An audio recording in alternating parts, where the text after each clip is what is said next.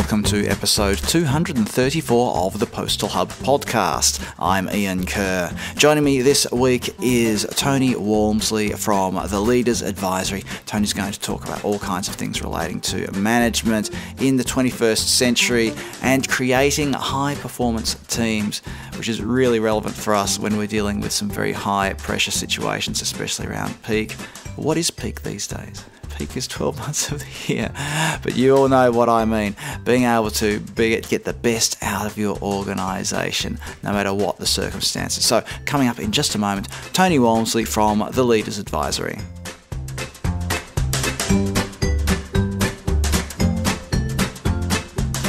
Joining me on the line is Tony Walmsley. Tony is a former professional football manager and business leader. He's now a performance coach and profiling specialist. You're not profiling with the FBI or anything like that, are you, Tony? I'm not, Ian, no. As part of his consultancy, the Leaders Advisory, Tony helps organisations achieve higher levels of engagement and productivity while reducing stress. Tony, those are major themes for us in the postal and the delivery sector these days. We've had a big 2020. Let's just put it that way. So it's probably a good time for us to sort of take a breath and reflect on what we've been doing and how we can do things better. Before we get stuck into things, Tony, do you want to just give us a quick overview of some of the companies that you've been working with recently and the kind of things that you've been helping companies with? Yeah, for sure. And I think you're right. 2020's been a big challenge for everybody, and certainly over here in the UK, it's an ongoing challenge, created a lot of uncertainty, which is why they exist. If you take an industry like aviation, for example, who have hit significant barriers to productivity, and they're downsizing and living in this world of volatility, they're in a constant state of change, and that puts people under uncommon and unusual pressure. So I'm working in that sector, helping leaders and teams to readjust performance expectations and performance management to ensure they get the most out of those insights that they're, I strongly believe competitive advantage lives within organizations and is somewhat untapped, and that's what I hope to address today. But aviation is a good example of that. Also working in technology, supply chain and logistics, which will be, I guess, right up your alley. And I tap back into football. I'm doing some work with a charity. I'm doing some work with managing director of an English League football club. So I work with high performing individuals and also with complex organisations who've got big problems to solve. Well, let's start with stress and planning for peak season, because it used to be, at least in the postal sector, that we'd have a quiet period. Let's just talk about Australia for a moment, everybody. January would be quiet, and it would sort of build up during the year, and then December would be big. Nowadays, it's not just December that's big. That peak season is crept into November, and we've now adopted the trends of having the Black Friday, Cyber Monday specials. It means that there's an extended peak period. And now, thanks to that blasted virus, we've had peak for much of 2020. So let's start with this, Tony. So dealing with stress in teams, especially people who might be on the front line, and dealing with not just excessive parcel volumes, but also health concerns. And then also turning our mind to how we can plan for future peak seasons. What are some of the things that we should be thinking about? It's a great question. And, we could speak on the whole podcast about that, I guess. If I equate it to football first, so if you think about high performance sport where the cyclic demand that you're talking about, it happens on a weekly basis. So on a Saturday afternoon, as a footballer or a football manager, you're under the most scrutiny. There's consequences for failure, whatever those consequences might be. There's an impact. The result that you hope to achieve hasn't been met, and everybody gets upset about it, and consequences come on the back of that. But with all the data that's available to you, you then get to recover. You then get to plan and strategize, and that the next site. So when the pressure's coming, and you plan accordingly to be able to A, cope with that demand, and then B, do better than you did last time. So be more efficient in your case, or in football, be when you've got a decision to make the right decision this time instead of the wrong decision, and boom, there we go. We've had an increase in performance. So that's all well and good until you start to think about, well, what is high performance then in context, and who defines that? Where does that count for me as an individual? So if we accept that this external demand is coming, and that the outcome that's expected is somewhat out of our control, then we're dealing with all those bits in the middle. So you talk about demand, you talk about time pressure, you talk about quota. If you're in a sales environment, you're talking about, having to report on numbers quarterly or monthly. That's the scrutiny, and that's where people get a little bit uncomfortable. I think what we have to be able to do is, in order to optimize our potential to meet that extraordinary demand when it comes, is make sure people are in the right environment, in order to get people fully immersed in what they're doing, in the right environment, fully productive, feeling great about it, is two things. It's making sure they're doing the job that they're best equipped to do. And that's not just about skill set, that's about personality. That's about, I like doing lots of repetitive tasks, or I like doing lots of phone calls because I love talking to people. Don't get one who likes one doing the other thing too much, because if you do, there's going to be a deficit somewhere, and somewhere quick. And then beyond that, it's about management. We can talk about management, and if I could just lead on that with, there's two real reasons why disengagement is at such high levels. And we're talking about 65% of the global workforce are passively disengaged. One is environment. They're doing the wrong thing too much of the time. So there's a misfit, like a bunch of misfits come together in the misfit in the environment before the manager even gets started. And then you've got, the majority of people quit work, cite their manager as the reason why, is a real serious problem that we should be looking to address. So you add the stress that you're talking about, this peak demand. On top of that, the complexity is, it should be impossible for people to navigate through that, but it's not. And that's, I guess, why I exist, and why there's so much room for improvement within organizations. When we look at planning, whether it's for peak season or whatever, though, there are things that are within your control and things that are outside your control. So you can say, well, look, we need to hire a certain number of people, but it's dependent upon the labour market having that number of people available. And there are various things like that. So from a management perspective, and when we were talking beforehand, Tony, you used the phrase external uncontrollable pressures. Now, how does this concept fit into how you can plan for, in our case, in our industry, a peak season?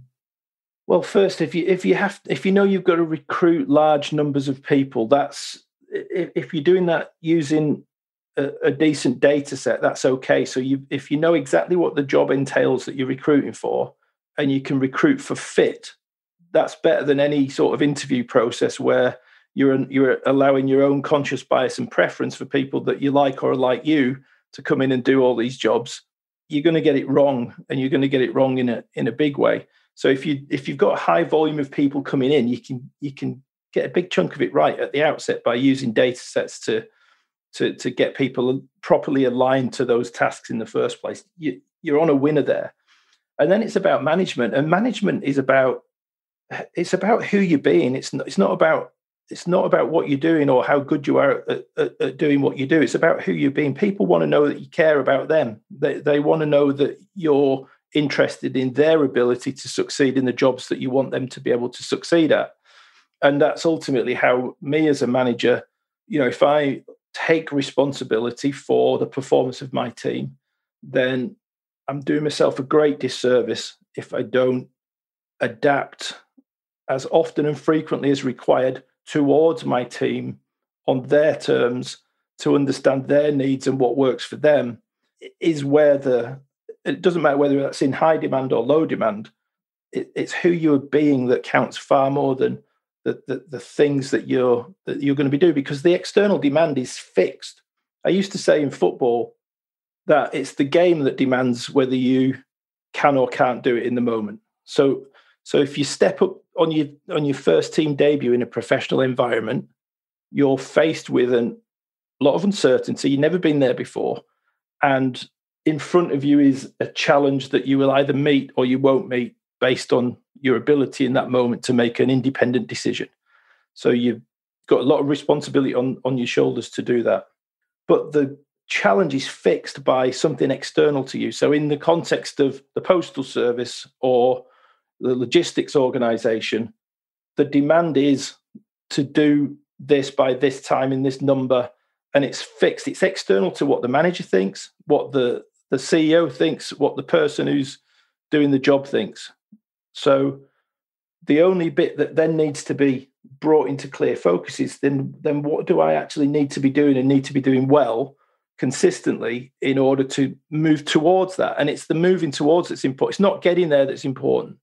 That's the bit that's measures and people scrutinize. But what needs to be really focused on is the very small micro steps towards that. And when people can immerse themselves in that because they like what they're doing, because they feel that they're believed in by the manager who may have just walked in the door, by the way. It's possible. It's possible to get it really wrong, and it's possible to get it right from the outset as well. Then this it's like this. It's like this flow. You're fully immersed in what you're doing without focusing on what the end goal is, and you suddenly end up there and go, "Oh wow, what a great season that was." Now, in the course of what you just said, though, Tony, you touched on management styles. And if you're talking about a postal organisation, there are lots of different people doing different kinds of jobs. Some are very process-oriented, some might be sales-oriented, some might be have a creative angle. And the same in the private delivery companies. Again, delivery people in warehouses, people in sorting centres, they're very process-oriented versus people who are working in sales or wherever. So at whatever level of management you're at, from being a line manager through to being a senior executive, how do these different styles of management play out? And when you're managing teams, do you need to adapt your own style, or do you have to find the right environment for your management style? What are some of the things that we can sort of mull over on that? I think the start point for any discussion around people is individuality, it's diversity. It's to dispel the myths that my way is the best way, or that one certain type of manager is the best type of manager. Because I think when you do a broad enough analysis of a team of leaders, for example, you'll often find that they come from all corners of the, I suppose, personality spectrum, if you like. Same with sales leaders.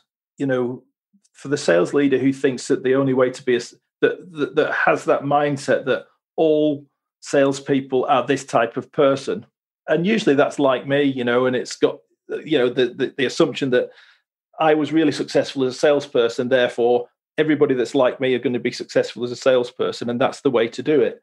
Becomes problematic when you approach let's say the new sales director walks into a new job with a pool of 20 salespeople under his or her charge, and applies things that were really successful at the last place from the get-go, and with this mindset that my way is the way, it's been successful before, therefore it's going to be successful again. And that style suits only maybe 20% of the new team that they're working with from day one, from that first sales meeting where you're putting forward the best version of yourself to this new group in order to light fires under people to go and do the biggest, you know, sales quarter they've ever done.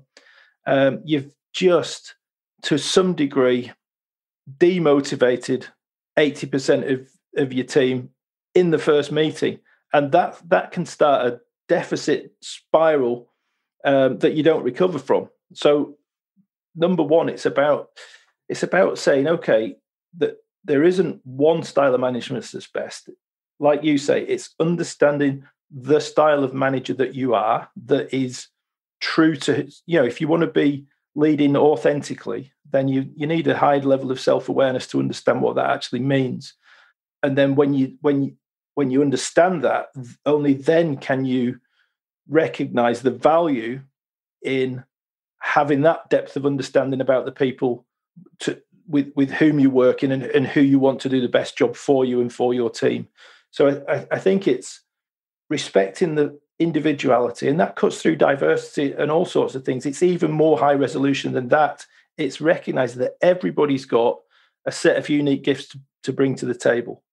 So as a manager, that's me first. What are mine? What do I do well? What don't I do well? Who do I need to lean on to get the bits that I don't have in my armory?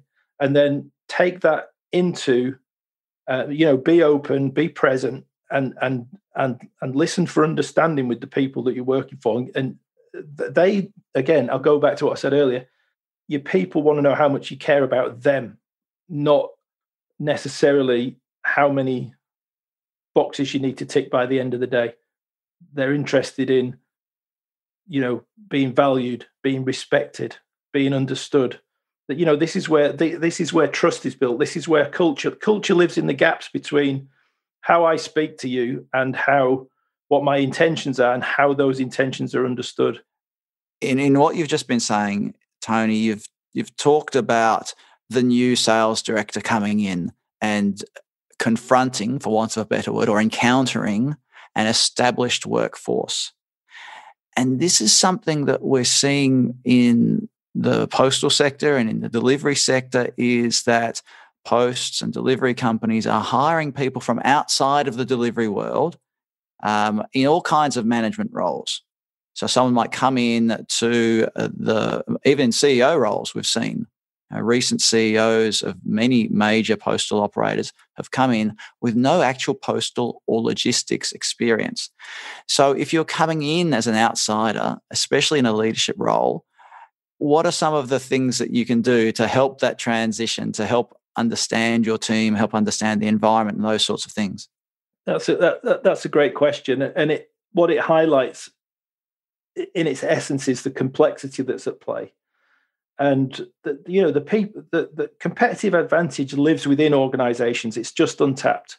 So if you go into a new line of business, but you've had great managerial success or leadership success in the past, and then you transition into this new sector and you're hired obviously on the back of being great at something. So it's almost assumed. So you don't need to go in and prove yourself because you've already got through the interview process to get there. So that in itself is a great lesson to take in with you, that I don't need to prove myself. So if you have that mindset that I'm just going to be, and this goes back to authenticity, if I'm just being rather than trying to do what's expected, I'm just being, because I know my stuff, I know what I'm here to do.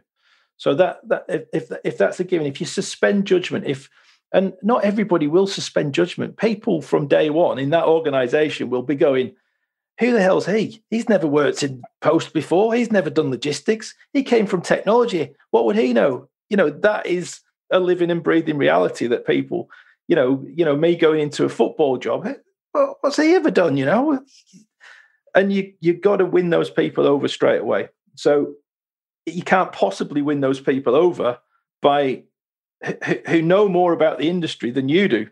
So, if me as a manager work with Luis Garcia, who's a Champions League, played for Barcelona and Liverpool, it's not for me to tell him how to be a good footballer. It really wouldn't work because he's got that over me every day of the week. So it's about then who are you being? And the people want to be trusted. They want to trust you. They want to know you care. They want to be valued. All these things that we've talked about already. And if you can enter that, if you're a manager who's faced with this situation going into it in the new year, or you've just taken on a new role, think about it this way: all of the potential, either untapped or to be realized, is right in front of you. And at the moment, you're probably looking at this new group of people, and they're almost like blurred outlines of people. They're people there, but they're not fully formed because you don't know enough about them. They're as complex as individuals, each of them, as you are as an individual. Now, work really hard on understanding yourself first, and keep that. That's a never-ending. That's a lifelong journey. To that whole self-actualization piece. That's a whole lifelong journey. So while you're on that journey and you're understanding about yourself, take the time to get to know each individual. And we talk about motivation and performance. Motivation's intrinsic. So I'm motivated by whatever motivates me. What am I? Am I driven by ambition? Am I driven by status? Am I driven by connection? People have got multiple different drivers, and the best managers or leaders will take the time to understand what they are and play to those, because the people, if that's how they're driven, that's how they're driven. So if you as a manager can uncover that and unearth it for yourself, wow, you two are going to get on great, because you just know, what works and what doesn't. And when you tie that to, have you got people in the right environment to start with, you've got a brand new, you talk about business culture, you've got the formation or foundation of a great team, a great culture, because people are recognized for what they do well, and they're given the opportunity to do that most of the time. And the connection they have with the boss is such that, wow, he knows or she knows what I'm good at, encourages me to do it, gives me the confidence to be myself, all of those great things that we'd all love to be going to work to do every day. Now, we're talking about ideal management habits and practices and things like that. But let's also be really brutally honest here. We sometimes see a lot of bloodletting when it comes to changes of manager, and I suppose this is a similarity between football and senior levels of management. When you see a new CEO coming to an organization, they'll be dealing with a couple of things. One is understanding the team, like you just said. Two, they're probably dealing with people internally who wanted that job, and they want to have also people that they trust in their executive team or the senior management team or whatever it might be. And Tony, I'm sure you can give us half a dozen examples of football teams where the same thing has happened. A new manager has come in. So how can there's the people underneath that have to manage that as well. So even if you are not part of that senior executive team, you still have to deal with that and some of the uncertainty that it might create within the own team, that your team that you manage. Mm-hmm. So if you are CEO -3, and so you're out of the hurly-burly of what's happening in the executive suite, but still you've got a team that you have to manage. Have you got any sort of insights or tips as to how managers sort of a few levels down from the CEO might be able to deal with that sort of turbulence that might be happening in the boardroom? Yeah, I mean, what do we all want? Certainty. We all want to know what's in front of us so that we can put our focus where our focus needs to be. Of course, if we're distracted by or concerned by the noise or the external stuff that's, again, outside of our control, then it, by definition, takes us off focus. So we only focus on one thing at a time. So how do we do that is a good question. And it's really about being fully present. There's two things that tend to happen. One is, I think about, if I want to perform really well, I need to have, if I've got some experience and I know what that looks like, I can tap back into history. I can look back and go, when I was at my best, this is what I was doing. So I can try and do that again. So I can tap back into that. If I'm a bit younger and don't have that experience, I've got to wing it a little bit. And people get by on talent when they're young to a degree until they become more fully rounded. And then there's looking to the future, either aspirationally towards a goal or with uncertainty, which is what you're talking about here. I'm looking beyond I'm not dealing with the facts at the moment. I'm dealing with some facts, which is there's a lot of stuff going on over me that's making me feel a bit uncomfortable. Now, why is it making me feel uncomfortable? Because I don't actually know what that means for me. Does it mean I'm going to lose my job in 3 months' time? Or, I mean, that's it's almost irrational thinking, because there's no answer. So it's really as simple as stop thinking about that stuff because it's not going to help. Or if you want clarity and you've got a little bit of courage, maybe with the right approach, asking the people above you what's going on and is there anything that they're able to share so you can get the clarity that you need. But living in the future and living in the past don't help a great deal when what's required, as we said earlier, is that the business demands or the demands of the football match are fixed by stuff, not by people. They're just fixed. You have to do this well in order to succeed. And that doesn't change. So when all this uncertainty is going on above you, and whether you've got experience or no experience in the sector or in the industry, doesn't really matter. If you're immersed, if you're in the right job and you're immersed and challenged by, so in the right job means you're motivated, you're good at what you're being asked to do. It ticks your box in terms of the drivers. So if you're ambitious, it's allowing you the chance to grow and all that kind of stuff. Then the best you can do is the best you can do all the time. It's put your attention to what you can do. So do your own job absolutely fantastically well. Because if something changes above you, you can't do anything about it anyway. So this is about focusing on your own job, what you can control, and not worrying about not worrying unduly, I suppose, about what's beyond your control. Yeah, but if you are worried about it, ask the question and get clarity where you're unclear. I guess the challenge is, and anxiety lives in the future. It lives in an unknown future. So when the future's unknown, there's an increased sense of anxiety. Now we're talking about this manager potentially 3 tiers down in an organization. I would address this to the person one step above that and one step above that again, and be saying to them, hey, you know that this uncertainty is happening here.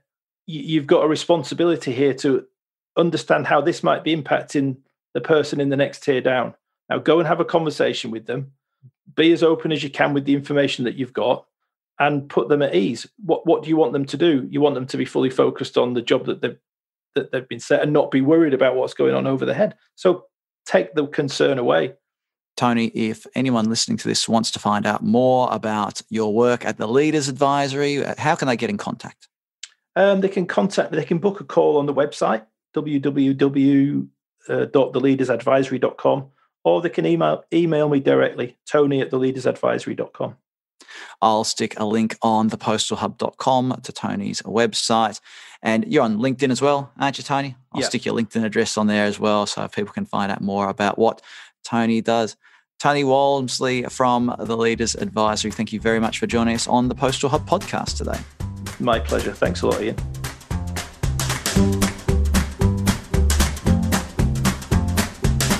Coming soon on the Postal Hub podcast, Sharik Mirza from Assurity Consulting on making the most of data, Perry Laverne from Last Mile Experts on measuring postal performance, and international IT security expert John Taylor joins us to talk about cybersecurity strategy for the postal and delivery sectors. You can subscribe to this podcast on a variety of podcast platforms, Apple Podcasts, Spotify, Google Podcasts, and all the rest. And when you're there, when you're sort of hitting subscribe, just take a moment to give us a stellar rating on the various podcast platforms. If you have an email address, and I'm reckoning that you do, put it to good use. Sign up for the Postal Hub email newsletter. It's a weekly email update that comes out every week. Like I just said, it has the latest episode of the podcast, anything else I've written or recorded for the Last Mile Profits during the week. If you want to connect with me on LinkedIn, when you send that invitation to connect, just customize it. Just customize it. Tell me who you are, why you want to connect, because I get loads of connections and I ignore them because I figure they're all tire kickers and things like that. So please, just send a message when you send that invitation to connect. And if you want to contact me about anything at all, just drop me a line via email. Ian, I'll get it in a second. I say it every week. Ian@thepostalhub.com is my email address. I'm Ian Kerr. Thanks for listening in, and I look forward to your company next time on the Postal Hub podcast.